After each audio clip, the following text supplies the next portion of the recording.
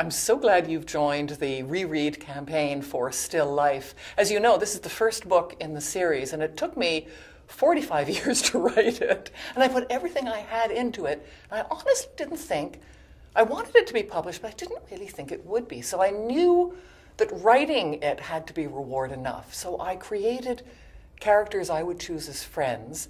And I can't tell you how wonderful it is to know that Clara and Myrna and even crazy old Ruth have become your friends as well. So it really feels like we're all sitting in the bistro in Three Pines, and I'm so glad you're there with me.